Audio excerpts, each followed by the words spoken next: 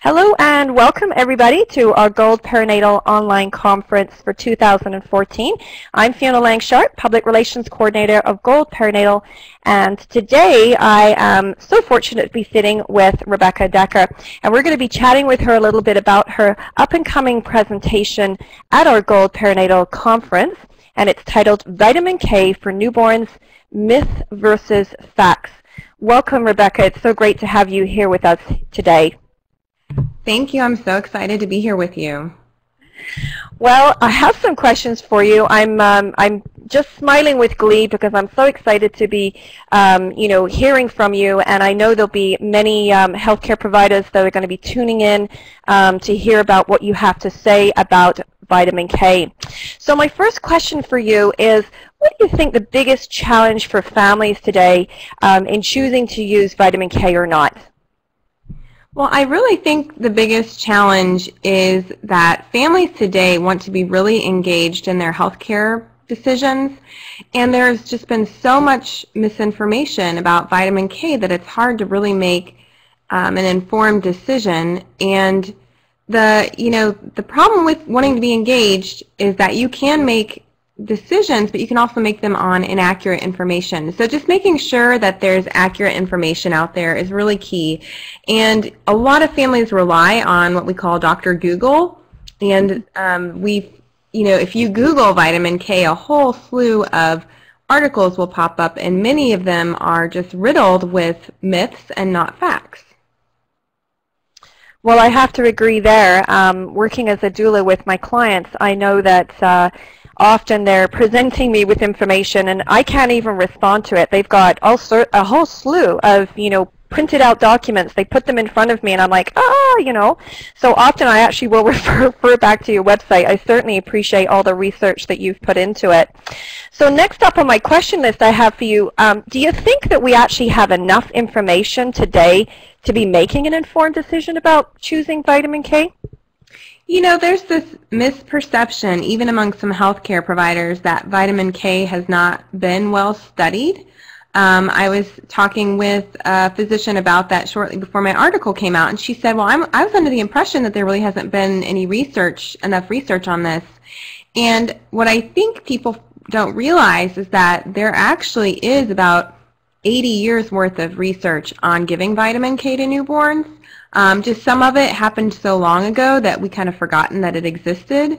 And a lot of countries around the world do a great job of tracking vitamin K administration to newborns and what happens to those infants in terms of do they bleed or not later.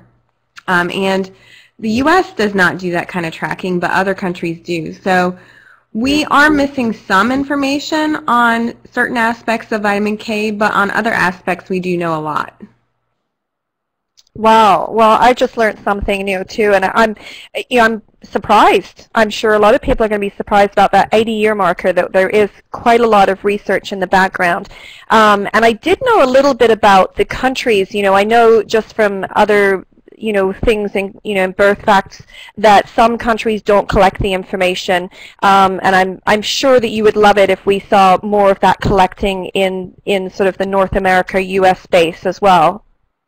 Yeah, that would definitely, give us some information, because I'm sure many people have heard about the outbreak of bleeding in Tennessee that happened a few years ago, and people were really concerned, like why all of a sudden are all these babies bleeding? And to be honest, we don't know how many babies have bleeds because nobody tracks that. So it just, may be that, this one pediatrician just kind of put two and two together and realized that this was happening. So yeah, we really need better tracking systems for vitamin K and vitamin K deficiency bleeds.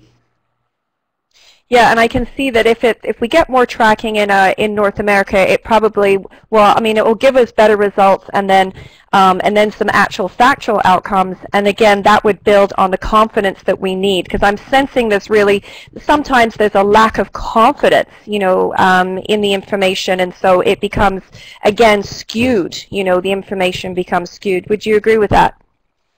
I think so. I think it's really interesting. A lot of people don't realize that babies have a lot more problems with vitamin K deficiency bleedings in Asia. such as in Thailand and Japan. But they very carefully document the rates, as they do in the Netherlands and Denmark and the United Kingdom. And we know that rates in Europe are much lower, but we really have no idea in North America what the rates of vitamin K deficiency bleeding are. So, parents, may not perceive it to be a problem because nobody really reports it. Right, I understand. So what are you hoping that we can all learn from this presentation and that we can take away? Well, I hope people will have kind of a grasp of the history of the use of vitamin K and the research that we have on this treatment for newborns. I also, really hope people understand the differences of the types of bleeding that can happen if there's a vitamin K deficiency, the risk factors for bleeding, and, what are the options, versus the injection versus the oral vitamin K. And just to really understand the pros and cons of each option. And finally, my biggest thing, though, is really for people to be able to dispel the facts, to walk away from this really knowing and having a good, strong grasp of the facts about vitamin K so that they can recognize myths when they see them and, kind of counter those myths with what we know is based on best evidence. Well, that's excellent. Well, thank you so much. I'm really looking forward to, as you, dispelling a lot of these myths and facts so that we can get that accurate information to our families. So, Rebecca, it has been a delight sitting down with you today and chatting with you about this important topic. And I'm looking forward to seeing the outcomes and how people use this information in their working lives, too. So thank you again for being with us today. Again, I'm Fiona Lang Sharp, and I've been sitting with Dr. Rebecca Dekker. Thank you very much.